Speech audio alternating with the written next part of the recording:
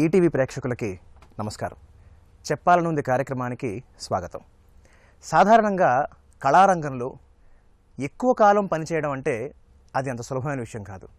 అందులోనూ TV cinema రంగాల్లో 1 కాదు, 2 కాదు, 3 కాదు, 4 కాదు, దాదాపు 5 దశాబ్దాలుగా వారు వివిధ విభాగాల్లో పనిచేసి ఎంతో గొప్ప పేరు తెచ్చుకున్నారు. వారి అసలు కథ వారి దగ్గర ప్రారంభం కాలేదు, అంతకన్నా ముందరే మొదలైంది. వారి తండ్రి గారు ఓ గొప్ప దర్శకులు, వారి పినతండ్రి గారు ఓ గొప్ప ఛాయాగ్రాహకుడు. మరి వీరిద్దరి వారసత్వాన్ని పుణికిపుచ్చుకుని వారు మాత్రమే కాకుండా వారి తమ్ముడు కూడా అదే రంగంలో కొనసాగారు. ఇంతకీ నేను ఎవరి గురించి చెప్తున్నాను అనుకుంటున్నారా? వారు నాకు మీకు చాలా ఇష్టమైన వారు. వారే శ్రీ మీరు గారు ఇవాళ మనం చెప్పాలన్న కార్యక్రమానికి అతిథిగా వచ్చేశారు. టీవీ సినిమా రంగాల్లో దర్శకుడిగా, నిర్మాతగా, ఎడిటర్గా చాలామంది తెలిసినప్పటికీ ప్రముఖంగా ఆయన గొప్ప కెమెరామెన్గా అందరికీ పరిచయమే. అయితే ఇటీవల తెర వెనుక ఉన్నవారు తెర ముందుకు కూడా వచ్చి నటుడిగా అందరికీ పరిచయం అయ్యారు. ఈటీవీ సంస్థతో ఎంతో అనుబంధం ఉన్న మీరు గారు ఇవాళ మనం చెప్పాలన్న కార్యక్రమానికి అతిథిగా వచ్చేశారు. నమస్కారం సార్. గోవింద సార్, ఫస్ట్ మీ గురించి ప్రారంభించే ముందర అందరికీ తెలిసిన విషయమే, మీ నాన్నగారు ఎస్డి లాల్ గారు ఎన్నో అద్భుతమైన సినిమాలు చేశారు. రామారావు గారితో సైతం ఎన్నో అద్భుతమైన సినిమాలు చేసిన మనిషి. సో దాని తర్వాత మీ పినతండ్రి గారు వారు ఒక ఛాయాగ్రాహకులుగా ఇండస్ట్రీకి పరిచయం అయ్యారు. సో మీరు ఫస్ట్ ఆఫ్ ఆల్ ఇండస్ట్రీకి రావడానికి వారి నుంచి వచ్చిన ప్రోత్సాహం ఎటువంటిది? అంటే నేను ఇవాళ రోజు ఇలా ఉండడానికి ముఖ్యంగా దేనికైనా కూడా మా నాన్నగారే కారణం అనమాట. ఎందుకంటే మా నాన్నగారు 1950లోనే ఫిలిం ఇండస్ట్రీకి వచ్చేసేసి ఆయన ఫిలిం ఇండస్ట్రీలో స్ట్రగుల్ అయ్యాను. 1958లో సహస్ర శిరచ్ఛేద అపూర్వ చింతామణి సినిమాతో ఆయన ప్రస్థానం స్టార్ట్ చేశారు డైరెక్టర్గా. ఆయనకి ఫస్ట్ నుంచి ఏంటంటే ఆయన పిల్లల్ని కూడా ఇదే ఇండస్ట్రీలో పెట్టాలని ఆయన తపన అనమాట. సో ఫస్ట్ నుంచి కూడా అనమాట, నేను స్కూల్ డేస్ నుంచి కూడా నన్ను ఆయనతో పాటు తిప్పుకోవటం. సో ఫ్రమ్ ది డే 1 నుంచి నన్ను ఈ ఫీల్డ్లోనే పెట్టాలని. మా సిస్టరు దూరదర్శన్ ఎడిటర్ రిటైర్ అయిపోయింది. తను అడయార్ ఫిల్మ్ ఇన్స్టిట్యూట్లో ఎడిటింగ్ డిప్లొమా తీసుకుంది. ఆవిడ పేరు సయ్యద్ సాబరా అని. తను ఎడిటింగ్ డిప్లొమా తీసుకుంది అనమాట. ఆవిడ దూరదర్శన్లో చేసి రిటైర్ అయిపోయారు. తర్వాత మా తమ్ముడు జాన్ నా దగ్గరే కెమెరామెన్గా తర్ఫీదే, తను కెమెరామెన్గా చేస్తున్నాడు. సో దీనికి అంతటికి మూల బిందు ఎవరంటే మా నాన్నగారు. ఆయన సంకల్పం, ఆయన ఇదనమాట. ఈ ఇండస్ట్రీలో మనం పనిచేసాం, ఇండస్ట్రీకి మనం హానెస్ట్గా ఉండాలి, మన ఇండస్ట్రీకి ఎంత హానెస్ట్గా ఉంటే ఇండస్ట్రీ మనతో అంత హానెస్ట్గా ఉంటుంది అని చెప్పి ఆయన నా పిల్లలు కూడా ఇదే ఇండస్ట్రీలో రావాలని ఆయన మమ్మల్ని అందరినీ నిలబెట్టి. ఇది చాలా చాలా అరుదైన అంశం. ఎందుకంటే సాధారణంగా సినిమా ఇండస్ట్రీలో ఉన్నవాళ్ళు, ఒక తరంలో ఉన్నవాళ్ళు, అందులోనూ అంటే నేను కెమెరా ముందున్న వాళ్ళ గురించి మాట్లాడట్లా, నటుల గురించి మాట్లాడట్లా, టెక్నికల్గా డిపార్ట్మెంట్స్లో ఉన్న వాళ్ళు వాళ్ళ తదనంతరం వాళ్ళ పిల్లలు కూడా రావాలని కోరుకోవడం చాలా చాలా అరుదు. సో మీరు అఫీషియల్గా ఒకనాటికి వచ్చినప్పటికీ అన్అఫీషియల్గా చిన్నప్పటి నుంచి మీరు ఇందులో ఉన్నారన్నమాట. అయితే మీ బాల్యం, మీ విద్యాభ్యాసం ఇవన్నీ ఎక్కడ గడిచాయి? నేను పుట్టి పెరిగిందంతా మెడ్రాస్లో అండి, చెన్నైలో. అక్కడే నా విద్యాభ్యాసం అంతా అయింది. నేను బీఎస్సీ మ్యాథ్స్ చేశాను సైమల్టేనియస్గా అనమాట. అంటే మా ఫాదరు మినిమం డిగ్రీ అన్నా ఉండాలి అని చెప్పి ఆయన చేయించారనమాట. సో మళ్ళీ వెకేషన్స్లో అంతా మళ్ళీ షూటింగ్లకి వెళ్ళటం చేయటం ఇవన్నీ జరుగుతుండేది కామన్.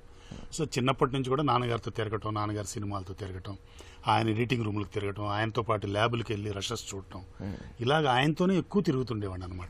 సో చిన్నప్పుడంతా కూడా మెడ్రాస్లోనే జరిగింది. మీరైతే స్కూల్ కన్నా షూటింగ్లో ఎక్కువ ఉండేవారు. అవును, షూటింగ్లోనూ ఎడిటింగ్ రూమ్లోనే ఎక్కువ ఉండేవారు. మరి మీ బాబాయ్ గారితో, వారితో మీకు అనుభవం, ఎందుకంటే మీరు వాస్తవానికి మీ నాన్నగారి వారసత్వం పుణికిపుచ్చుకోవచ్చు, బట్ మీ బాబాయ్ గారి వారసత్వం ముందుగా పుణికిపుచ్చుకున్నారు. దానికి కారణం ఏమిటి? ముందు కారణం డైరెక్షన్కి కొంచెం బుర్ర కావాలి కాబట్టి అప్పుడు అంత లేదని నేను. అయ్యో భలేవారే. మా చిన్నాన్నగారు కూడా ఈ ఫీల్డ్కి రావడానికి మా ఫాదరే ముఖ్యమైన కారణం అనమాట. ఆయన స్కూల్ టీచర్గా ఉండేవారు. అయితే మా నాన్నగారు ఆల్రెడీ ఇక్కడికి వచ్చి సేలంలో మోడర్న్ థియేటర్స్ ఉండేది, అక్కడే ఆయన సహస్ర శిరచ్ఛేద అపూర్వ చింతామణి కూడా చేసింది. సో ఆయన్ని కూడా ఆయన పాపం కొంచెం స్కూల్ టీచర్గా కష్టాలు పడుతున్నారంటే ఆయన్ని కూడా తీసుకొచ్చి ఈ ఫీల్డ్లో పెట్టి ఆయన కూడా కెమెరామెన్ చేసి తర్వాత వాళ్ళిద్దరు కలిసి చాలా సినిమాలు చేశారు. మునగాళ్ళకు మునగాడు, నిండు మనసులు, నిప్పు లాంటి మనిషి, ఆయన డైరెక్షన్, ఈయన కెమెరామెన్ అట్లా చేశారు అనమాట. సో అలా మా బాబాయ్తో నాకు ఆ పరిచయం అనమాట వాళ్ళిద్దరు. పైగా మా చిన్నమ్మ కూడా మా అమ్మగారికి సొంత చెల్లెలు, వీళ్ళిద్దరు సొంత తమ్ముళ్ళు, వాళ్ళిద్దరు సొంత చెల్లెలు. సో అలా మాకు బాగా అనుబంధం వాళ్ళ. సో మీరు అంటే కెమెరామెన్ గానే ఫస్ట్ మీ ప్రస్థానం మొదలు పెట్టారు, లేకపోతే ఎడిటర్ గా స్టార్ట్ చేయడం జరిగిందా? అసలు ఈ జర్నీ ఎలా స్టార్ట్ అయింది? అంటే నేను ఫస్ట్ మా నాన్నగారు ఏంటంటే నన్ను ఎడిటింగ్ శాఖలో పెట్టారు అనమాట. శ్రీ కె గోవిందస్వామి గారని విఠలాచారి గారి ఎడిటర్ ఆయన మా నాన్నగారు మంచి స్నేహితులు. సో ఆయన దగ్గర నన్ను ఫస్ట్ ఎడిటింగ్ శాఖలో పెట్టారు. అయితే ఆ ఎడిటింగ్ రూమ్లో నేను పొద్దున లోపలికి వెళ్తే నా పని ఏముండేదంటే రీల్స్ ప్యాక్ చేయటం, లేదంటే మూవీలలో థ్రెడ్ చేయటం, మహా అయితే ఏదో మా నాన్నగారి మీద ఉన్న ప్రేమతో నాతో ఆ రష్ స్క్రాప్ చేయించడం, ఎడిట్ చేసేటప్పుడు ఇలా చేయించేవారు. పొద్దునుంచి రాత్రి అదే పని చేస్తుంటే నాకు పిచ్చెక్కేది అనమాట. ఏ యూత్ కదా, అమ్మో ఇదేదో చాలా కష్టంగా ఉందని చెప్పి మా నాన్నగారి దగ్గర ఒక సంవత్సరం తర్వాత వెళ్ళి, నాన్న ఇది చేయలేను నేను, నా వల్ల కావట్లేదు.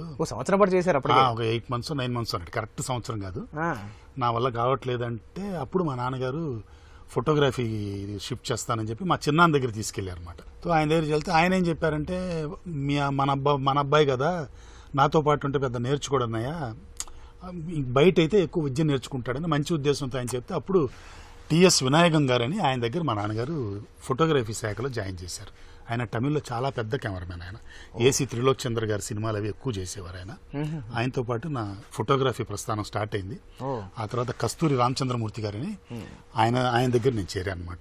ఆయన మన విశ్వనాథ్ గారి శంకరాభరణం గారండి, శుభోదయం, సప్తపది, జనని జన్మభూమి, ఈ సినిమాలని నేను పనిచేశాను. నైస్. ఇలా మీరు ఎడిటింగ్ లో కష్టాలు అంటే ఒక మాట గుర్తొచ్చింది నాకు. అంటే ఇవాళ రేపు టెక్నాలజీ పరంగా చాలా మార్పులు జరిగిపోయి పని చాలా ఈజీ అయిపోయింది. నిజంగా ఫిజికల్ గా ఎడిటింగ్ చేసేటప్పుడు ఉన్న డిఫికల్టీస్ కి ఇవాళ జనరేషన్ కి చాలా మార్పులు జరిగాయి.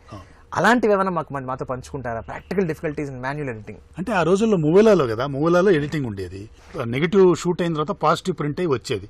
సో ఆ పాజిటివ్ ఒక్కొక్క ఫ్రేమ్ కూడా చాలా ప్రెషియస్. అది ఊరికి ఎడిటింగ్ టక్కనగా మనం ట్రయల్ అండ్ ఎర్రర్ చేస్తే చాలా వేస్టేజ్, డబ్బులు ఎక్కువ ఖర్చు అయిపోతాయి. సో ఎడిటర్ చాలా ప్రిస్క్గా ఉండాలి, డైరెక్టర్ కూడా కరెక్ట్గా ఏం కావాలో తెలియదు. అంటే ఆ రోజుల్లో షార్ట్ డివిజన్ అది ఉండేవి కాబట్టి అది అంత పేపర్ వర్క్ క్లియర్. కానీ మూవీలలో ఇప్పుడు ఒక ఫ్రేమ్ పట్టుకోవాలంటే రన్ అవుతున్నప్పుడు చక్కని పట్టుకోవాలి, అక్కడ ఆ మార్క్ చేయడానికి తీసి మార్క్ చేస్తాం. ఆ పట్టుకోవటం, ఆ నైపుణ్యం అంతా చాలా గొప్ప విషయం అసలు యాక్చువల్గా. ఆ తర్వాత ఆ మార్కును గుర్తుపెట్టుకొని ఆ ఎడిటర్ మళ్ళీ టేబుల్ మీద కట్ చేయటం, పిక్చర్ సౌండ్ రెండు ప్యారలల్ చేస్తూ కట్ చేయటం చాలా టీడియస్ జాబ్. అది దానికి చాలా కాన్సన్ట్రేషను, నైపుణ్యం చాలా కావాలి దానికి. ఇది ఆ మూవీలలో చేయటానికి. మూవీల తర్వాత స్టీన్ బెక్ వచ్చింది. స్టీన్ బెక్ వచ్చినప్పుడు మామూలుగా దీంట్లో రోల్స్ చేసేవాడు, అది కొద్దిగా ఈజీ అయ్యేది. తర్వాత ఈ మన యావిడ్, ఎఫ్సిపిలు ఇవి వచ్చిన తర్వాత, నాన్ లీనియర్ వచ్చిన తర్వాత ఎవ్రీథింగ్ ఈజ్ పాసిబుల్. ఎందుకంటే ఎవ్రీథింగ్ ఈజ్ నాన్ లీనియర్ కాబట్టి ఎనీ నెంబర్ ఆఫ్ లేయర్స్ పెట్టచ్చు, ఎంత వేస్టేజ్ అయినా చెయ్యొచ్చు, ట్రయల్ అండ్ ఎర్రర్ ఎంతైనా చెయ్యొచ్చు, ఏం కాదు. దీనికి మధ్యలో మనం టెలివిజన్ దానికి లో బ్యాండ్లు, హై బ్యాండ్లు, బీటా క్యామ్ ఉన్నాయి. ఆ క్యాసెట్లు క్యాసెట్లప్పుడు కూడా ఈ ఎడిటింగ్ చాలా కష్టం. ఎందుకంటే ఒక ఫ్రీజ్ చేయాలంటే కూడా చాలా కష్టంగా ఉండేది ఆ రోజుల్లో. సో ఆ బిగినింగ్ డేస్లో దూరదర్శన్లో చేసేటప్పుడు ఒక సూపర్ చేయాలంటే కూడా చాలా కష్టం అన్నమాట. ఒక టైటిల్ సూపర్ చేయాలంటే కూడా దానికి చాలా కష్టపడేవాడు. సో అలాగా. సో మరి ఎడిటర్గా ఉన్న మీరు మొట్టమొదటిసారి కెమెరామెన్గా ఎప్పుడు అయ్యారు? దానికి స్ఫూర్తి ఎలా లభించింది? నేను కెమెరామెన్గా ఇప్పుడు మన వినాయకం సార్ దగ్గర, తర్వాత కస్తూరి గారి దగ్గర, తర్వాత కేఎస్ ప్రసాద్ గారి దగ్గర, వీళ్ళ దగ్గర చేసుకుంటూ వచ్చినప్పుడు నాకు ఇండిపెండెంట్గా ఒక ఛాన్స్ వచ్చింది అనమాట. ఇవ్వలూరు పౌర్ణమి అని తమిళ్ పిక్చర్. సో మీ ఫస్ట్ సినిమా తమిళ సినిమా కెమెరామెన్గా చేశాను నేను. అది చేసిన తర్వాత మా సిస్టర్కి ఇక్కడ దూరదర్శన్లో జాబ్ రాగానే మా ఫాదర్ వాళ్ళందరూ ఇక్కడ షిఫ్ట్ అయిపోయారు హైదరాబాద్కి ఫ్రమ్ మెడ్రాస్. షిఫ్ట్ అయిన తర్వాత మా ఫాదర్ కూడా ఏంటంటే నువ్వు కూడా వచ్చేసే అని నన్ను ఇక్కడ ఎలాగైనా పిలిపించాలని చెప్పి ఆయన ఇక్కడ state institute of education technology అని ఈటీవీ మన SIET అని రామంతపూర్లో ఉండేది. అక్కడ ఏదో కెమెరామన్ పోస్ట్ ఉందని చెప్పి నాకు ఏదో ఎర్రవేసి నన్ను పిలిపించేస్తారు ఆయన అక్కడి నుంచి. అంటే అదే ఇప్పుడు నన్ను ఎన్ని సంవత్సరాలు ఇక్కడ ఉండటానికి అదే ఇదనమాట. టీవీ సీరియల్స్ ప్రస్థానం కూడా స్టార్ట్ అయిన తర్వాత, దూరదర్శన్ ఇవన్నీ చేసిన తర్వాత నా మిత్రులు అశోక్ కుమార్ గారు, ఆయనకు ఒక ఛాన్స్ వచ్చింది చేయటానికి. దాంట్లో మెయిన్ క్యారెక్టర్ మా గురువు గారు కె విశ్వనాథ్ గారు. సో అది నన్ను చేయమని ఆయన నన్ను అడిగారు, అశోక్ కుమార్ అన్నయ్య. అడగగానే నువ్వు ఎగిరి గంతేసి, ఎందుకంటే గురువు గారిని ఆయన దగ్గర అసిస్టెంట్గా పనిచేసిన వాడిని, ఆయనని ఫోటోగ్రాఫ్ చేసే అదృష్టం వచ్చింది కదా అని అదొక సినిమా చేశాను, కుచ్చు కుచ్చు కూనమ్మ అని. ఆ రెండు నేను ఇండిపెండెంట్గా చేసిన సినిమాలు అన్నమాట. ఆ తర్వాత నేను సినిమా మీద ఎక్కువగా నేను కాన్సన్ట్రేట్ చేయలేదు, ఎందుకంటే అప్ని గల్లీ మే కుత్తా భీ షేరే అని నేను టీవీలో బాగా బిజీగా ఉంటున్నాను కాబట్టి అటు సైడ్ నేను ఎక్కువ కాన్సన్ట్రేట్ చేయలేదు. సినిమా నుంచి మీరు టీవీ రంగంలోకి మార్పు ఎప్పుడు జరిగింది, ఎలా జరిగింది? మరి ఆ మార్పు జరుగుతున్నప్పుడు మీరేమీ సంకోచించలేదా? అంటే నేను ఫస్ట్ మా ఫాదర్ ఇక్కడ పిలిపించినప్పుడు కొంచెం అయిష్టంగానే వచ్చాను, ఎందుకంటే అక్కడ సినిమా ఫీల్డ్ అక్కడ చేస్తున్నాను, అడ్వర్టైజ్మెంట్లు అవి చేస్తున్నాను కదా. మా నాన్నగారు పిలిపించారు కదా, ఆయనకి ఏం చెప్పలేక వచ్చాను ఇక్కడికి. వచ్చినప్పుడు బిగినింగ్ డేస్లో కొద్దిగా మీరు అన్నట్టు కొంచెం స్ట్రగుల్ అయ్యాను. అంటే ఈ టెక్నాలజీ, నేను వర్క్ చేసింది సినిమా కెమెరాలు, యారీ 2Cలు, మిచ్చల్లో వర్క్ చేశాను. ఇక్కడికి రాగానే లో బ్యాండ్ కెమెరాలు, ఇకాగామి కెమెరా అని అది ఉండేవి. సో దానికి ఇప్పుడు సినిమాల లాగా ఇందులో లైట్ మీటర్ రీడింగ్లు అవి ఎలా చేయాలి అది కూడా తెలియదు. సో ఇవన్నీ నేర్చుకొని చేసేప్పుడు కొంచెం శ్రమ పడ్డాను నేను. టీవీకి ఉండే అప్పట్లో లైట్ అంటే చూచాయిగా ఇంతగాని పర్ఫెక్ట్గా ఉండవు, చూచాయిగా చేస్తాం అనమాట. ఓకే, అలాగుండేది. సో ఈ వచ్చినప్పుడు కొంచెం ఇది పడ్డాను. కానీ ఇక్కడికి వచ్చిన తర్వాత నేను దానికి కెమెరా అలవాటు నేను వర్క్ చేయటం మొదలుపెట్టిన తర్వాత నాకు ఇక్కడ వీళ్ళు ఇస్తున్న ప్రోత్సాహం అది చూసి నేను చాలా ఇదైపోయాను అనమాట. అంటే ఆనందపడేవాడిని. ఎందుకంటే ఇక్కడ ఆ రోజుల్లో కెమెరా స్టడీగా పెట్టి తీయటం, క్లోజులు, అటు నుంచి 4 లైట్లు ఇటు నుంచి 4 లైట్లు తీయటం, అంటే ఒక సిస్టమేటిక్గా కాకుండా అలా జరుగుతుండేది. నేను అక్కడి నుంచి వచ్చిన వాడిని కెమెరా స్టడీగా ఉండకూడదు, ఏదో ఒక మూమెంట్ ఉండాలి, ఏదో ఒక ఇది ఉండాలి, లైట్ కూడా మన సోర్స్ లైట్లు ఇలా వాడాలి, ఏది పడితే అది 4 వైపులు వేసి 4 షాడోలు వెనకాల వేసి అట్లా తీయకూడదు ఏదో షో లాగా అని చెప్పి తీసేటప్పటికి చాలా నన్ను ఎంకరేజ్ చేసేవారు ఇక్కడ ఎస్ఐటీలో ప్రొడ్యూసర్స్ కానీ వీళ్ళందరూ. అది చూసి నాకు టీవీలో కూడా నాకు అవకాశం రావటం దూరదర్శన్లో. అప్పుడు ఫస్ట్ సీరియల్ దూరదర్శన్లో అప్రూవ్ అయింది మీరు ఆలోచించండి అని. తాతినేని ప్రకాశ్రావు గారు డైరెక్టర్, గొప్ప దర్శకులైన ఆయన. దానికి నాకు కెమెరామెన్ ఎడిటర్గా నాకు ఆ సినిమాలో అదృష్టం రావటం. ఆ తర్వాత దేశంలో ఈ రోజున ఒక సీరియల్ కరుణ గారని ఆవిడ డైరెక్ట్ చేశారు. మన అనంత్ గారికి ఫస్ట్ సీరియల్ అది. చిట్టుబాబు గారు అనంత్ గారిది ఫస్ట్ సీరియల్. ఘంటసాల రత్నకుమార్ గారు కూడా అందులో యాక్ట్ చేశారు. బాబు మోహన్ గారు కూడా అందులో చిన్న వేషం వేశారు. సో అది అలా ఇది ఏ సంవత్సరంలో సార్? ఇది 86 అలా 86, 87 ఆ ప్రాంతం. సో అలా చేసుకుంటూ ఇక ఈ టీవీ రుచి బాగా మరిగాను అనమాట. అంటే ఇక్కడ నేను ఎక్స్పెరిమెంట్లు చేయడానికి. సో ఆ రోజుల్లో ఇకాగామి కెమెరా అనేది ఏంటంటే వ్యూ ఫైండర్ ఓపెన్ కాదు, చాలా లో స్పీడ్ కెమెరా అది. సో ఆ కెమెరాలోనే ఆ మూమెంట్స్ అవన్నీ చేయటం ఇవన్నీ కూడా నేను అప్పుడు బాగా దాని మీద స్టడీ చేసేటప్పటికి భగవంతుడి వల్ల మంచి పేరు వచ్చింది. అలాగా కంటిన్యూ. మరి మీ జర్నీలో మీరు ఈటీవీ సంస్థతో మీరు ఫస్ట్ స్టెప్ ఎప్పుడు వేయడం జరిగింది అండ్ ఆ జర్నీ గురించి మాతో. ఈటీవీతో నాకు రుణం అనేది చాలా గొప్ప ఇదండి. ఎందుకంటే వన్ ఆఫ్ మై జీవితంలోనే ఒక మేజర్ పార్ట్ అన్నమాట, గోల్డెన్ పార్ట్. ఒక 12-13 ఇయర్స్ ఈ సంస్థతో నేను కలిసి పనిచేశాను. దీంట్లో నేను ఫస్ట్ వచ్చేది అంటే 94 ప్రాంతంలో అనుకుంటాను. ఆది తాళం అని ఒక సీరియల్ మొదలుపెట్టారు. దానికి వాసు గారు డైరెక్టర్ గారు, కే వాసు గారు నేను కలిసి దూరదర్శన్కి ఏక్తా అని ఒక సీరియల్ చేశాం. సో అక్కడ నాకు ఆయన పరిచయం అనమాట. సో నన్ను ఇక్కడ తీసుకురావాలని ఆయన ఇక్కడ చెప్పి నన్ను సజెస్ట్ చేశారు అనమాట. అప్పుడు మన అట్లూరు రామారావు గారు, ఆయన ప్రొడక్షన్ ఎగ్జిక్యూటివ్ ఉన్నారు. ఆయన వచ్చి నాతో బషీర్బాగ్లో 3 స్టార్లో నా దగ్గరికి వచ్చి నన్ను మాట్లాడి నువ్వు చెయ్యాలి అని చెప్తే అప్పుడు వచ్చి అనమాట 94లో. సో అక్కడ వచ్చి రాగానే ఏంటంటే అప్పటికి ప్రైవేట్ ఛానల్స్ ఏమి రాలేదు. అవును, ఇదే ఫస్ట్ ప్రొడక్షన్ స్టార్ట్ అయింది అనమాట. నేను అప్పటిదాకా దూరదర్శన్లో చేసిందంతా లో బ్యాండ్, అప్పుడప్పుడే హై బ్యాండ్ జస్ట్ 94లో వస్తుంది, ఇంకా రాలేదు అప్పటికి పరిపూర్ణంగా. లో బ్యాండ్లో చేస్తున్నాను. స్లో స్పీడ్ కెమెరాలు, 2-3 లైట్లే ఇచ్చేవాళ్ళు, పెద్ద ఇది ఉండదు మనకి. తర్వాత టైం రిస్ట్రిక్షన్ ఇవన్నీ ఉండేవి. ఈటీవీకి రాగానే రావటం ఇక్కడ బీటా క్యామ్లు పెట్టారు, హై అండ్ కెమెరాలు. ఎడిటింగ్ కూడా పీవీడబ్ల్యూ సిరీస్ అని, ఏబీ రోల్ అని అవి ఎడిటింగ్లు పెట్టారు. సో 2 వైపులా నాకు థ్రిల్లింగ్ అనమాట. దాంతోపాటు ఎక్స్క్లూజివ్గా ప్రతి షూటింగ్కి ఒక జనరేటర్ ఉండేది. ఆ జనరేటర్లో డే లైట్స్ ఎన్ని నెంబర్ ఆఫ్ లైట్స్. మీరు ఎక్కడ ఒక టీ షాప్లో షూట్ చేస్తున్నా కూడా మీకు జనరేటర్ ఉంటుంది, లైట్లు ఉంటాయి. దూరదర్శన్ చేసేప్పుడు కాదు, ఎక్కడైనా కుక్ చేసుకోవటం, ఒక లైట్ వేసుకొని తీయటం ఇలా ఉండేది. సో ఈ అడ్వాంటేజెస్ అన్ని చూసి నేను చాలా ఇదైపోయాను అనమాట. అంటే ఒక టెక్నీషియన్కి ఎంత, సో ఇక్కడ ఎక్కువ నేను వర్క్ చేయాలి, బాగా చేయాలని తపనతో ఈ సంస్థతో నేను బాగా ఇదయ్యి మెమైకమై చేసేవాడిని. అప్పుడు ఎడిటింగ్లు కూడా నేనే చేసుకునేవాడిని. దీంట్లో ఏమైందంటే ఒక సీరియల్ 2 సీరియల్, ఆది తాళం, తర్వాత ఏదో భరతనాట్యం అని, తర్వాత ఏదో లేడీ డిటెక్టివ్ అని, ఇట్లా సీరియల్స్ చేసుకుంటారా కదా. ఈ సంస్థలో ఒక గొప్ప ఇదేంటంటే అప్పుడు మా సుమన్ సారు ఆయన ఇక్కడ సాంగ్స్ షూట్ చేసేవారు, ప్రత్యేకం అది. అంటే అది ఇంకెక్కడ లేదా ఆ ప్రక్రియ. సాంగ్స్కి ఇన్ని నెంబర్ ఆఫ్ డేస్ అని కాదు, ఎన్ని నెంబర్ ఆఫ్ డేస్ షూట్ చేస్తాం, కానీ క్వాలిటీ రావాలి, అవుట్పుట్ బాగుండాలి. నేను ఒక సాంగ్ అందంలో 7 రాత్రులు తీశాను ఒక్క సాంగ్. రామోజీ ఫిలిం సిటీలో మొఘల్ సెట్లో తీసాం, మొఘల్ గార్డెన్లో 7 రాత్రులు తీసాం. అది పెద్ద హిట్ సాంగ్, అది 7 రాత్రులు తీశాను అది. సో అప్పుడు నేనేంటంటే నేను షూట్ చేసి ఎడిటర్ వేరే ఉంటే కూడా ఆ సాంగ్స్ వర్క్ అంతా కూడా నేను ఎడిట్ చేసేవాడిని. నేను ఎడిట్ చేసుకొని, ఎందుకంటే సుమన్ గారు చూడాలి ఆయన, అంటే అదొక ఇది, అంటే ఒక మెప్పు కావాలని అంతే. ఆయన చూసి చాలా ఇంప్రెస్ అయ్యేవారు. చాలా ఇంప్రెస్ అయ్యి నన్ను బాగా మెచ్చుకొని 99లో అండి శివలీల సీరియల్లో నాకు అఫీషియల్గా డైరెక్టర్ అని కార్డు వేసి ఆయన మొదలుపెట్టారు. అంటే అసలు గొప్ప అదృష్టం, అంటే భగవంతుడి దయ. శివలీలని సీరియల్కి నన్ను డైరెక్టర్గా ఎంచుకోవటం, నేను cameraman, editor, director, visual effects, దానికి అన్నీ. సో దాంతో ఆయనతో మిమేకం అవటం, ఆయనతో కూర్చోవటం, మాట్లాడడం, సీరియల్ అంతా చేయటం, అది గొప్ప అనుబంధం. ఆ తర్వాత ఆయన అక్కడి నుంచి ఎండమావులు, అనుబంధం, జీవితం, ఆయన సీరియల్స్ అన్ని కూడా డైరెక్ట్ చేశాను అనమాట. చాలా చాలా అద్భుతమైన ప్రాజెక్ట్స్ చేశారు ఈటీవీలో మీరు. వాటిలో మీకు బాగా పేరు తెచ్చిపెట్టిన ప్రాజెక్ట్స్ ఏమిటి? అంటే శివలీలలు, ఎండమావులు. ఎండమావులు రెండు హైలైట్ ప్రాజెక్ట్స్ అవి రెండు కూడా. ఎండమావులు కూడా సుమన్ గారు రాసిస్తున్నారు పాట. ఆయన చాలా పాటలు ఉన్నాయి అందులో. అవును, చాలా. ఒక పాట ఏంటి, చాలా పాటలు చేశాను అందులో నేను. అబ్బో, టైటిల్ సాంగ్స్, మధ్యలో జాబిలి సాంగ్, తర్వాత వెంకటేశ్వర స్వామి మీద సాంగ్, చాలా ఉన్నాయండి అందులో. చాలా సాంగ్స్ చేశాను. సో నేను మీతో మాట్లాడాలనుకున్నప్పుడు ఖచ్చితంగా కొంతమంది మహానుభావుల పేరు తీసుకొచ్చి వారితో మీకున్న అనుబంధం గురించి ప్రస్తావించాలి, మీ నోట వినాలి అని నేను సంకల్పించాను.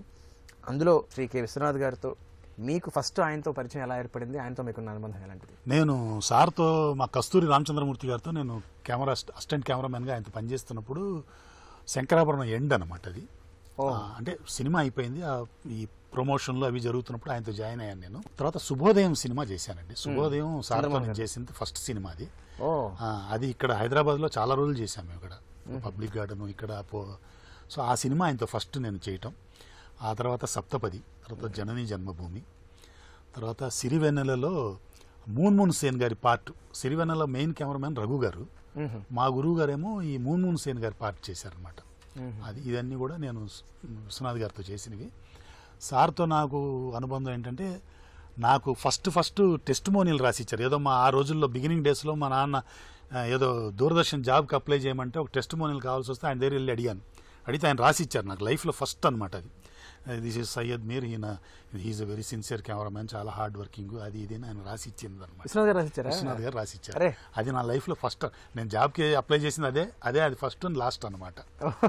అది ఆయనతో. ఆ తర్వాత కుచ్చు కూనములో ఆయనతో వర్క్ చేశాను. ఆయన కెమెరామెన్ గారు, ఆయనతో వర్క్ చేశాను. ఆయనకి నేనంటే కూడా చాలా ఇష్టం ఆయనకి. రీసెంట్గా కూడా భగవద్గీత మీద ఒక ప్రోగ్రామ్ నేను డాక్యుమెంటరీ చేశాను, మా ఎల్ గంగాధర శాస్త్రి గారిది. అది సార్ చూసి స్టేజ్ మీద కూడా నన్ను వచ్చి పొగిడారు. నాకు తెలిసిన బిడ్డ చేశారంటే చాలా గర్వంగా ఉంది నాకు నేను చెప్పటం. అది నేను సోషల్ మీడియాలో కూడా మీరు ఆయన గురించి రాస్తున్న పోస్టులు అవి చూస్తుంటాం కదా, అసలు ఎంత హృదయంగా అనిపిస్తాయి. సో అలాగే మనం ఖచ్చితంగా తలుచుకోవాల్సిన ఇంకొక పేరు బాపు గారు. సో బాపు గారితో మీకున్న అనుబంధం ఏమిటి? అండ్ బాపు గారు స్వతహాగా ఆయన ఒక ఆర్టిస్ట్ కూడా కాబట్టి ఆయన కెమెరామెన్లు చాలా చాలా ముఖ్యం. సో ఆయనతో మీకున్న ప్రయాణం అండ్ అలాగే ఆయనతో ఉన్న అనుబంధం. బాపు గారు చాలా గ్రేటు. ఆయనతో నేను భాగవతం చేశాను అనమాట. అది అదృష్టం కలిగింది. అంటే రాజుగారు కెమెరామెన్, దానికి నాకు క్లాష్లు కొన్ని వచ్చినప్పుడు ఆయనతో వర్క్ చేశాను నేను. ఆయన దగ్గర వర్క్ ఏంటంటే చాలా సింపుల్ అండి. అక్కడ కెమెరామెన్లు అవసరం లేదు ఆయనకి. యాక్చువల్గా ఆ లైటప్ చేసేవాడు ఉంటే చాలు.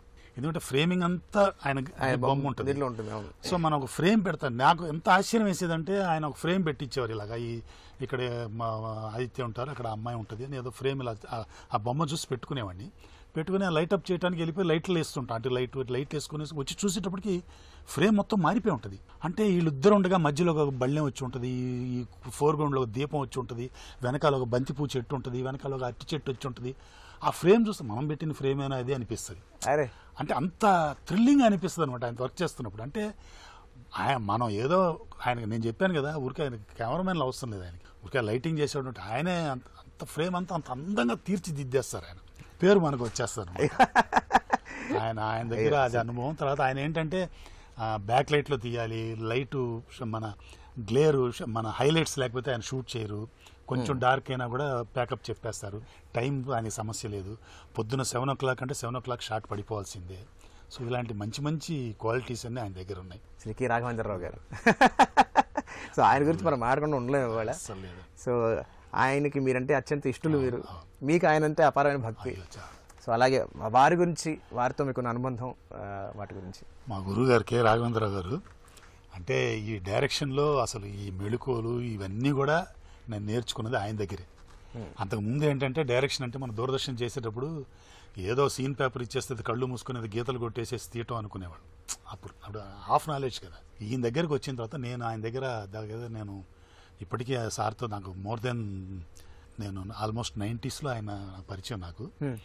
ఆయన దగ్గరకు వచ్చిన తర్వాత ఒక సీన్ ఏంటి, అసలు ఆ సీన్ ఎలా కన్సీవ్ చేయాలి, పెర్ఫార్మెన్సెస్ ఏంటి, వాళ్ళ క్యారెక్టరైజేషన్స్ ఏంటి, ఆ కాస్ట్యూమ్స్ ఏంటి, బ్యాక్గ్రౌండ్ ఏంటి, దానికి మ్యూజికల్గా ఎలా మనం చేయాలి, ఇవన్నీ కూడా ఆయన దగ్గర నేను నేర్చుకున్నాను అనమాట. ఆయనతో కలిసి నేను చాలా ఈ యాడ్స్ చేసేవాడిని అనమాట.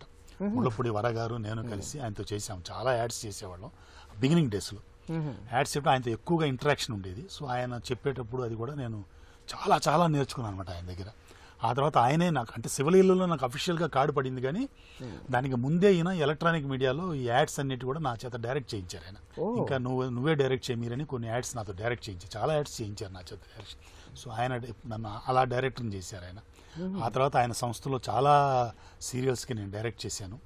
అలాగే సార్ సినిమాలు షిరిడి సాయి కానివ్వండి, ఓం నమో వెంకటేశాయ, ఇంటింటన్నమ, ఈ సినిమాలు అన్నీ కూడా చాలా వర్క్ నాతో చేయించారు. ఇన్ఫాక్ట్ విజువల్ ఎఫెక్ట్స్ వర్క్ కానివ్వండి, సాంగ్స్, ఈ మైథలాజికల్ సంబంధించిన వర్క్స్ అన్నీ కూడా నాతో చాలా చేయిస్తారు సార్.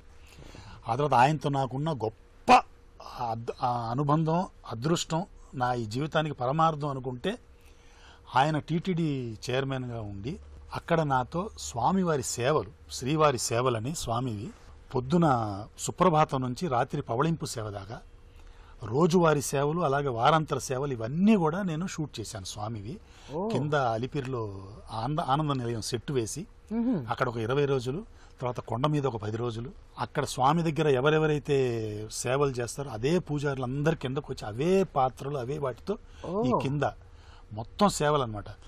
పొద్దున లేచి సుప్రభాతం దగ్గర నుంచి, ఆ తర్వాత తోమాల సేవ కానివ్వండి, తర్వాత వారాంతర సేవల్లో అష్టదళ పాద పద్మారాధన, ఆ తర్వాత సహస్ర కలశాభిషేకం, తిరుప్పావడ అభిషేకం, అలాగే తర్వాత ఈ డైలీ సేవల్లో కళ్యాణోత్సవం, ఆర్జిత బ్రహ్మోత్సవం, సహస్ర దీపాలంకరణ సేవ, అన్ని సేవలు చేసి స్వామివి ఆ ఫుటేజ్ అంతా కూడా ఇవాళకి కూడా టీటీడీ కానివ్వండి, బయట ప్రైవేట్ ఛానల్స్లో కానీ స్వామి గురించి చెప్పేటప్పుడు ఆ విజువల్స్ ఎక్కువ వాడుతుంటారు. అలాగే మన నేషనల్ జియోగ్రఫీలో కూడా స్వామి తిరుమల మీద చేసినప్పుడు ఆనంద నిలయం షాట్స్ అన్ని కూడా మేము తీసినవి అనమాట. సో ఇలా ఇంత అదృష్టం అనమాట అసలు స్వామితో చేయటం, ఈ సేవలన్నీ కూడా నేను కళ్ళారా చూడగలగటం, కింద ఇవన్నీ చేయగలగటం నిజంగా పూర్వజన్మ సుకృతం. దీనికి మెయిన్ కారణం మా గురుగారు రాఘవేంద్ర గారు. ఆయన ఉండబట్టి అది చేయగలిగా అనమాట. సో దీనికి ఎన్ని జన్మలు ఎత్తినా ఆయనకి ఆ రుణం తీర్చుకోలేదు. ఒక ఎడిటర్ కెమెరామెన్ అయ్యాడు, మరి ఆ కెమెరామెన్ తర్వాత దర్శకుడు అయ్యారు. సో ఈ ట్రాన్సిషన్ వీటిలో వీళ్ళందరి పాత్ర ఖచ్చితంగా ఉండే ఉంటుంది. వీళ్ళందరి దగ్గర మీరు నేర్చుకునే ఉంటారు, చాలా అంశాలు నేర్చుకునే ఉంటారు. మరి మీరు దర్శకుడు అయినప్పుడు వీళ్ళ దగ్గర నేర్చుకున్న అంశాలతో పాటు మీరు ప్రత్యక్షంగా గ్రహించిన అంశాలు ఏమిటి, అండ్ ఆ ఫేస్ షిఫ్ట్లో మీకు వచ్చిన అనుభవాలు? అంటే డైరెక్ట్ మీరు అన్నట్టు వీళ్ళ దగ్గర నేర్చుకున్న అంశాలు ఎక్కువ. అంటే బేసిక్స్ అని అవే కదా పునాదులు అవి.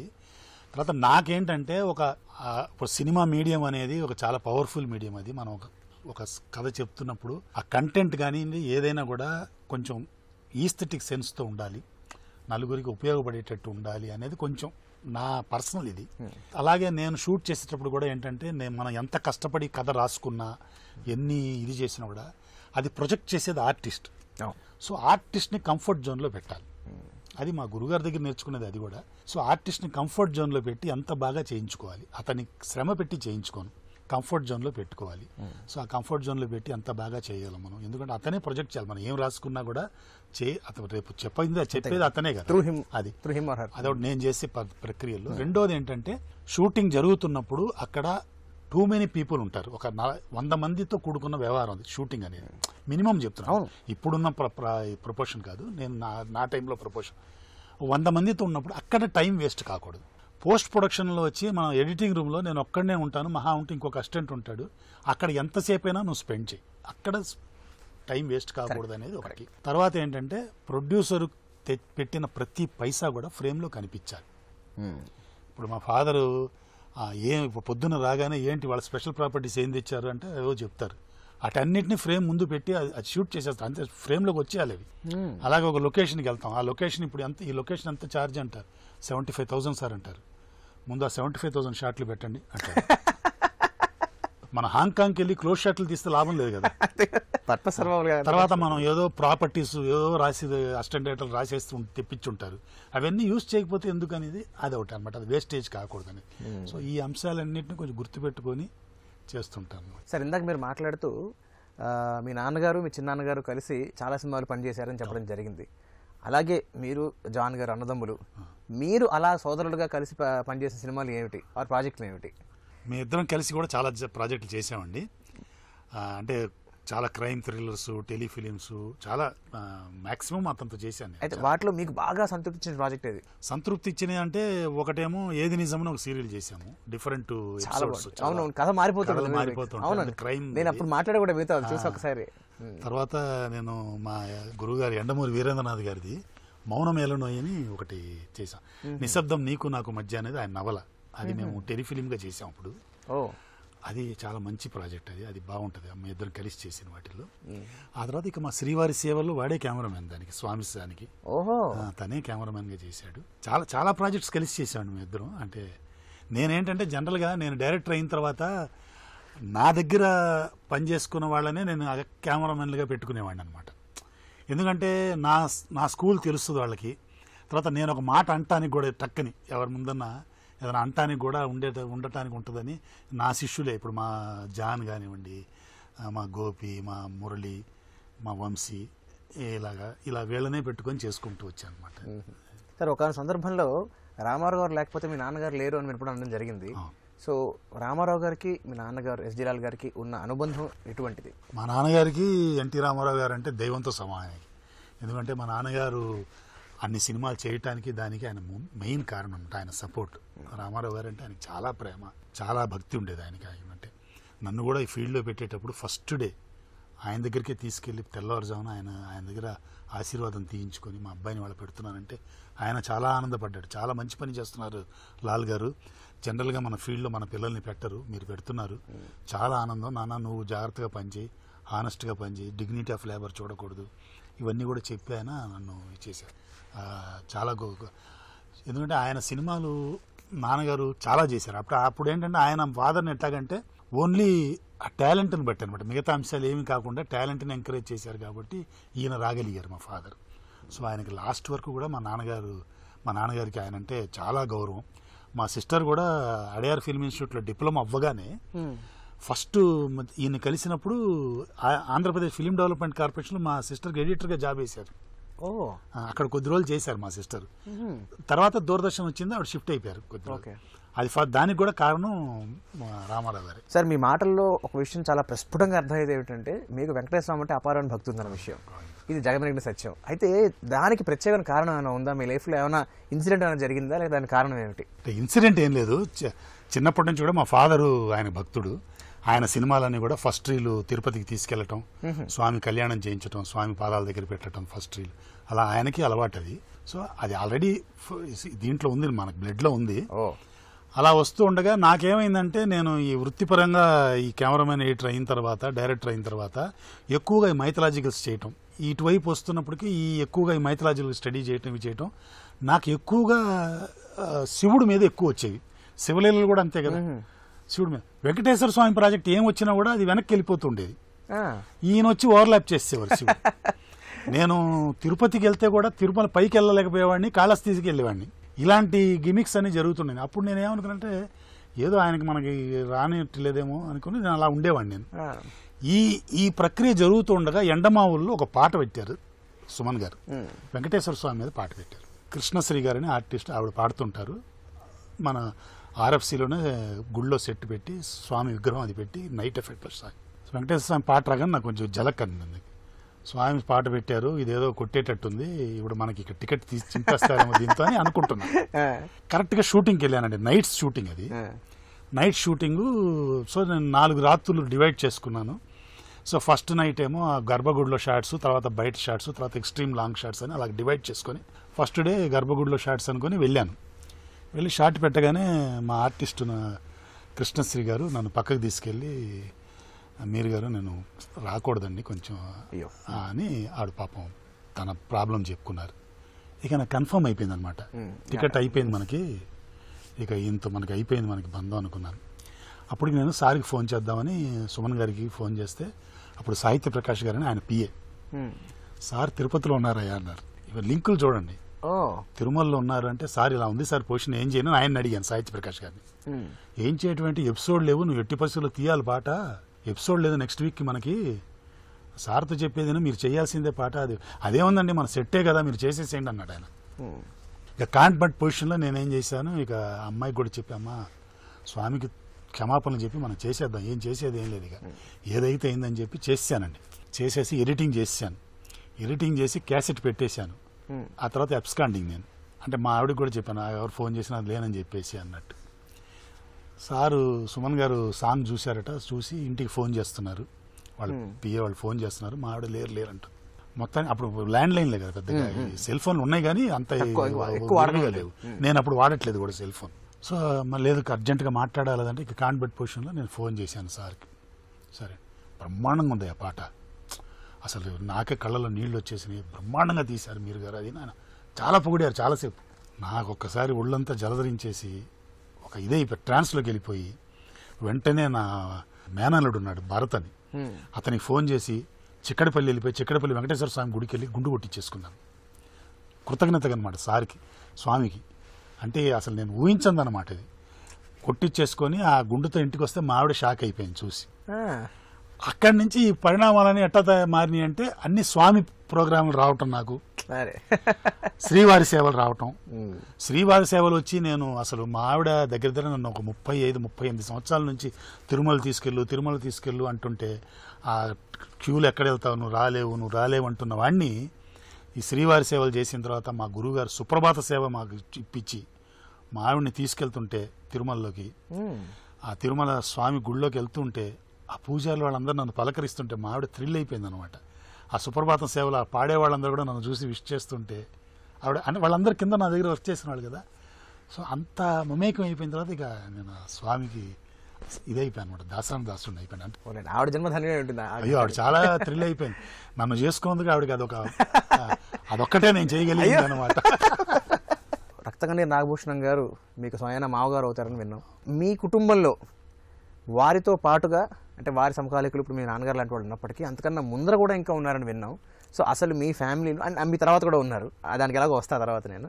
అయితే మీ ఫ్యామిలీలో అసలు సినిమా ఇండస్ట్రీతో ప్రప్రథమంగా సంబంధం ఉన్నవారు ఎవరు, అండ్ ఆ తర్వాత నాగభూషణం గారితో మీకున్న అనుబంధం గురించి. అంటే ప్రప్రథంగా సినిమా ఇండస్ట్రీతో సంబంధం ఉన్నది మా నాన్నగారేనా? ఓకే. మా నాన్నగారు, మా తాతగారు హెడ్ కానిస్టేబుల్గా ఉయ్యూరు న్యూస్ కూడా అక్కడ ఉండేవారు ఆయన. సో అక్కడ మా నాన్నగారు ఆయనతో పాటు ఉండేవారు. మా తాతగారు చిన్న వయసులోనే, మా నాన్నగారు చిన్న వయసులోనే ఆయన దేహం వదిలేశారు. దాంతో మా నాన్నగారు ఏంటంటే ఏదో ఒక పని చేయాల్సి వచ్చింది. సో చదువు మధ్యలో ఆపేసేసి గన్నవరం ఎయిర్పోర్ట్లో ఎయిర్ ఫోర్స్లో ఏదో చేశారు కొద్ది రోజులు. ఆ తర్వాత అక్కడి నుంచి ఈయన సినిమా ఇండస్ట్రీ మీద ఉన్న మక్కువతో బాంబే వెళ్ళిపోయి బాంబే ఫిల్మ్ ఇన్స్టిట్యూట్లో కెమెరా డిపార్ట్మెంట్లో కొద్ది రోజులు చేశారు, నేర్చుకున్నారు. ఆ తర్వాత అక్కడి నుంచి మళ్ళీ మెడ్రాస్కి వచ్చేసేసి మెడ్రాస్లో కూడా కెమెరా డిపార్ట్మెంట్, ల్యాబ్ ఇవన్నీ పనిచేస్తూ రెహమాన్ గారి దగ్గర పనిచేసేవారు అసిస్టెంట్గా. కెమెరామెన్ రెహమాన్ గారి దగ్గర, చాలా పెద్ద కెమెరామెన్ ఆయన ఆ రోజుల్లో. ఆయన దగ్గర అసిస్టెంట్గా ఉన్నప్పుడు ఈయన సినిమాలు మక్కువ ఎక్కువ, సినిమాలు షార్ట్లు ఇవన్నీ చెప్తుంటారు కదా. ఎల్వి ప్రసాద్ గారు ఒకసారి ఈయన్ని చూసి ఏదో ఆ రోజు రాత్రి తీసిన సినిమా షాట్ ఏదో ఎల్వి ప్రసాద్ గారు ఆ సినిమాలో పెట్టేస్తే వాళ్ళ అసిస్టెంట్ దగ్గర మా నాన్నగారు ఇలా చెప్పడం, మీ గురువుగారు కొట్టేసారా రాత్రి ఆ షాట్ అని చెప్తుంటే ఆయన విని నువ్వు కెమెరా కాదు నా దగ్గరికి రా అని చెప్పి ఎల్వి ప్రసాద్ గారి దగ్గరికి మా నాన్నగారిని అసిస్టెంట్గా తీసుకున్నారు. అక్కడి నుంచి మా నాన్నగారు ఎల్వి ప్రసాద్ గారి దగ్గర అసిస్టెంట్ డైరెక్టర్గా ఉండి అక్కడి నుంచి ఆయన అలా వస్తూ ఎల్వి ప్రసాద్ గారితో మోడర్న్ థియేటర్స్కి వెళ్ళటం. మోడర్న్ థియేటర్స్లో టిఆర్ సుందరం గారని మోడర్న్ థియేటర్స్ యజమాని, ఆయన మా నాన్నగారి పనితనం చూసి చిన్న చిన్న మలయాళం సినిమాలు అవన్నీ ఆయన కొంచెం ట్రయల్ కింద ఇచ్చి నేను బాగా చేస్తున్నాడు అనగానే 1958లో సహస్ర శిరచ్ఛేద అపూర్వ చింతామణి అనే సినిమాని మా నాన్నగారికి ఫస్ట్ డైరెక్షన్ పిక్చర్గా ఇచ్చారనమాట. సో ఇంకా ముఖ్యంగా నాగభూషణం గారి గురించి ప్రస్తావించుకోవాలి కాబట్టి, సో అంటే మీది ప్రేమ వివాహం కూడా వినడం జరిగింది. సో మీరు ప్రేమించాక మీకు తెలిసిన నాగభూషణం గారి కూతురు ఆవిడని చెప్పి తెలిసే ప్రేమించారా? లేదు, అంటే దానికి సూత్రధారి ఎవరంటే మా బావమరిది సురేంద్ర. సురేంద్ర నేను క్లాస్మేట్స్ అనమాట, ఇద్దరం ఎస్ఎస్ఎల్సీ దాకా ఒకటిగా చదువుకున్నాం. సో నేను వాళ్ళ ఇంటికి వెళ్ళటం, వాడు నేను కలిసి సైకిల్లో స్కూల్కి వెళ్ళటం, ట్యూషన్కి వెళ్ళటం. సో వాళ్ళ ఇంటికి వెళ్తుంటాను, వాళ్ళ అబ్బాయిలాగే ఉంటుండేవాడిని నేను. వాళ్ళ ఇంట్లోనే చాలాసేపు చాలా టైం వాళ్ళ దగ్గరే ఉండేవాడిని నేను. వాడు నేను చాలా క్లోజెస్ట్ ఫ్రెండ్స్ అనమాట, థిక్కెస్ట్ ఫ్రెండ్స్. సో వాడి ద్వారా అయిందనమాట. సో దానికి ఏంటంటే అక్కడ వాళ్ళ సిస్టర్ ఉండేది కానీ అప్పుడు నాకు పెద్ద ఆవిడ మీద, మా ఫ్రెండ్ చెల్లెలు కదా, నాకు పెద్ద ఇది ఇంప్రెషన్ లేదు. ఈ లోప యంగ్గా ఉన్నప్పుడు బయట ఎవరో ఒకళ్ళు చిన్న రాయి విసిరారు నా మీద, అటు కొంచెం మక్కువ చూపించడానికి ఇది ఈవిడికి తెలిసి మా ఫ్రెండ్ వీడు, మా అన్నయ్య ఫ్రెండ్ వీడు అటు వెళ్ళి చెడిపోతాడని చెప్పి ఈవిడేదో నన్ను మలుచుకోవటంలో ఆ భగవంతుడు వేసిన కొక్కి అక్కడ ఏదో తగిలింది. సో ఆ విధంగా మాకు తగిలింది అనమాట, అలాగైంది. ఆ తర్వాత ఈ నాగభూషణం గారి ఇంటికి రావటం, రాత్రులు వచ్చి ఉండటం, ఆయనంతా ఆయన చూస్తే అందరికి టెర్రర్ కదా అప్పుడు ఆ సినిమాలు అవి. ఆర్టిస్ట్. మా అత్తగారు ఏంటంటే రక్తకని సీత గారు అని చెప్పి ఆవిడ చాలా పెద్ద ఆర్టిస్ట్ ఆవిడ. సో ఆవిడ నన్ను సొంత బిడ్డలాగే చూసుకున్నారు. ఆవిడ లాస్ట్ వరకు కూడా నేను ఆవిడకి బిడ్డే అనమాట ఆవిడ. సో అలాగా ఆవిడతో నాకు పరిచయం. మీ పిల్లలు అభిత్ భూషణ్, ఆసిఫ్ భూషణ్. అలాగే ఆసిఫ్ భూషణ్. మరి అంటే ఈ గమ్మత్ ఏమిటో తెలియదు కానీ మీ నాన్నగారు అన్నదమ్ములు ఇండస్ట్రీలో ఉన్నారు, మీరిద్దరు అన్నదమ్ములు ఇండస్ట్రీలో ఉన్నారు, మళ్ళీ మీ పిల్లలిద్దరు ఇండస్ట్రీలో ఉన్నారు. సో ఇది ఇలా కొనసాగుతోంది, మంచి విషయమే. సో మరి అభిద్ ఆసిఫ్ ఇప్పుడు ఏం చేస్తున్నారు ప్రస్తుతం? వాళ్ళు ఏ ప్రాజెక్ట్స్లో చేస్తున్నారు? అభిత్ భూషణ్ పెద్ద అబ్బాయి అండి, అతను బీటెక్ చేశాడు. చిన్నప్పటి నుంచి కూడా సీరియల్స్ అవి చేస్తూ వచ్చాడు. యాక్టింగ్ అతనికి ముందు చిన్నప్పటి నుంచి అది మక్కువ అతనికి. సినిమాలు అవి చాలా సినిమాలు చేశాడు, సీరియల్స్ కూడా చేశాడు. ఇప్పుడు వెబ్ సిరీస్ అవి డైరెక్ట్ చేస్తున్నాడు, 2 వెబ్ సిరీస్ డైరెక్ట్ చేస్తున్నాడు. సో ఈ ఫీల్డ్లోనే అతను దీన్ని నమ్ముకొని ఇప్పుడు నాలాగే అనమాట. ఇప్పుడు ఎంత సిన్సియర్గా ఉండాలో అంత సిన్సియర్గా ఉండి చేస్తున్నాడు. మా చిన్న అబ్బాయి విజువల్ ఎఫెక్ట్స్ అనమాట. చిన్నప్పటి నుంచి వాడు కూడా విజువల్ ఎఫెక్ట్స్లో బాగా తర్ఫీదు పొందాడు. ఇప్పుడు చెన్నైలో ప్యాంతమ్ అని పెద్ద కంపెనీ, విజువల్ ఎఫెక్ట్స్ కంపెనీ, అందులో క్రియేటివ్ హెడ్గా ఉంటున్నాడు అనమాట. చాలా పెద్ద పెద్ద సినిమాలకి చేశాడు. ఈ బీస్ట్, లియో, అదే ఆది పురుషు సినిమాలకన్నిటి కూడా విజువల్ ఎఫెక్ట్స్ చేశాడు. ఇక అన్ని అంశాల గురించి మాట్లాడుకున్నాం. దీని గురించి మాట్లాడకపోతే మాత్రం ప్రేక్షకులు నన్ను తిట్టుకుంటారు.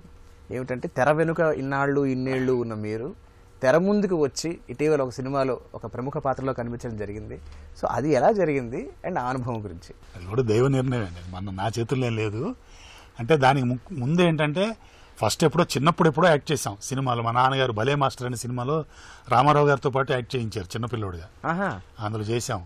తర్వాత ఇవళూరు పౌర్ణమి నేను ఇండిపెండెంట్గా చేసిన సినిమాలో పొట్టి వీరయ్య గారితో కలిసి ఒక క్యారెక్టర్ చేశాను నేను అప్పుడు. అది చేశాను. ఆ తర్వాత దాని మీద పెద్ద మక్కువ లేదు నాకు, నేను నా టెక్నికల్ సైడ్ అవి కదా. పుల్లారావు గారని నాకు మంచి మిత్రులు, ఫేస్బుక్లో మిత్రులు, కో డైరెక్టర్ గారు, ఆయన వినాయక్ గారి కో డైరెక్టర్ గారు. పుల్లారావు గారు ఆయన నాకు ఒకరోజు ఫోన్ చేసి ఇలాగా ఖైదీ నెంబర్ 150లో ఒక చిన్న మీద పాత్రికేయుడు పాత్ర ఉంది, నువ్వు చేస్తే బాగుంటుంది అని అడిగారు ఆయన. ఒకరోజే కదా, పైగా చిరంజీవి గారితో కదా అని వెళ్ళాను అనమాట. వెళ్ళి అది చేశాను నేను. అది మామూలు మన రెగ్యులర్ ఇదే కాబట్టి పెద్ద యాక్టింగ్ అని చేయలేదు. అది వచ్చిన తర్వాత నేను ఈ ఇంటర్వ్యూలు చేసేటప్పుడు టిఎన్ఆర్ గారు అని ఆయన నాతో ఇంటర్వ్యూ చేశారండి ఆయన. అది దానివల్లే నేను అసలు బయట వాళ్ళకి కొంచెం మీరంటే ఇతనని తెలిసిందనమాట. ఆయన అది ఎక్కువగా పాపులర్ అయింది బయట. ఆ ఇంటర్వ్యూ చూశారు మా వేణు శ్రీరామ్ గారు, డైరెక్టర్ వేణు శ్రీరామ్ గారు. అది చూసి ఇతను ఏదో బాగున్నాడని చెప్పి నన్ను ఎంసీఏ సినిమాలో ఒక జగ్గి వాసుదేవన్ గారి క్యారెక్టర్ అనమాట, అది ఒకటి వేయించారు ఆయన. అది కూడా 1 డే క్యారెక్టర్. అది కూడా అంటే ఆ షూటింగ్కి వెళ్తే అంటే సినిమా షూటింగ్ కదా, అక్కడికి వెళ్తే ఆడ ఎక్విప్మెంట్ అవన్నీ చూడొచ్చు అని అదొక తపన నాకు, అంతే. యాక్టింగ్ అని కాదు కానీ అది వెళ్ళి ఒకరోజు చేసి వచ్చాను నేను. అది అయిన తర్వాత 1 ఫైన్ డే వేణు శ్రీరామ్ గారే నాకు ఫోన్ చేసి ఒకసారి రండి అన్నారు. అయితే నేను మళ్ళీ నా పనులు నేను చేసుకుంటున్నాను. వస్తే ఇలాగా నేను పింక్ సినిమా తీస్తున్నాను మీరు గారు, అందులో ఒక జడ్జి క్యారెక్టర్ మీరు వేయాలి అన్నారు. నేను చూశాను పింక్ సినిమా, అందులో చాలా జడ్జిలు ఉంటారు. ఇది ఒకరోజు క్యారెక్టర్ ఏదో ఉంటుందిలే అనుకున్నాను. ఏదో ఫోటోలు తీసుకున్నారు, వచ్చాను నేను. తర్వాత సడన్గా ఫోన్ చేసి ఇలాగ 15 రోజులు మీ డేట్లు కావాలంటే నేను షాక్ అయ్యాను. 15 రోజులు డేట్లు ఏంటి సార్? అప్పటికి తెలుసా పవన్ కళ్యాణ్ గారి సినిమా అయిద్దని చెప్పి? పవన్ కళ్యాణ్ గారి సినిమా తెలుసు నాకు, అందుకే ఏదో చిన్నగా ఏదో జడ్జి ఉంటుందిలే అనుకున్నాను. ఆయన చెప్పారు కదా అని. 15 రోజులు అనగానే నేను ఆశ్చర్యపోయాను. అసలు 15 రోజులు క్యారెక్టర్ ఏంటి సార్ అంటే మెయిన్ జడ్జి మీరే సార్ అన్నారు. నేను నమ్మలేదు అసలు. అంటే ఎందుకంటే అంత పెద్ద సినిమా, పవన్ కళ్యాణ్ గారు, దిల్ రాజు గారు ప్రొడ్యూసరు, వాళ్ళు కావాలనుకుంటే ఎవరినన్నా తీసుకొచ్చి వేయగలరు ఆ క్యారెక్టర్కి, నన్ను ఎందుకు పెట్టుకుంటారబ్బా అనుకున్నాను.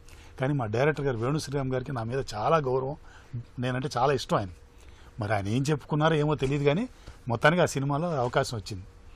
ఫస్ట్ డే షూటింగ్కి వెళ్ళే వరకు కూడా నాకు నమ్మకం లేదు. అంటే ఎనీథింగ్, మనం ఈ ఫీల్డ్లోనే ఉన్నాం కదా, అంటే మన మీద ప్రేమ. ఇప్పుడు డైరెక్టర్ గారిని ఆయన చెప్పడానికి లేదు, ఎనీ సర్కమ్స్టాన్సెస్ రావచ్చు, ఫ్యాక్టర్స్ ఎన్నో ఉంటాయి.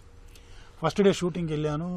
అట్మాస్ఫియర్ అది 6 కెమెరాలతో షూటింగ్. అది కోర్టు సెటప్ అంతా కూడా 6 కెమెరాస్ అనమాట పెట్టారు. ఆర్టిస్టులు అందరూ, ఒకటి ప్రకాష్ రాజు గారు, అమ్మాయి నివేదిత థామస్, అంజలి, పెద్ద పెద్ద ఆర్టిస్టులు వీళ్ళందరూ వచ్చారు. నేను జడ్జి సీట్లో కూర్చొని, నాకు ఎవరూ తెలియదు. నాకు ఒక్క డైరెక్టర్ గారు తెలుసు, ఆ కో డైరెక్టర్ గారు బాబీ గారు తెలుసు, ఇంకెవరు తెలియదు. నేను నా పాటు జడ్జి సీట్లో కూర్చున్నాను.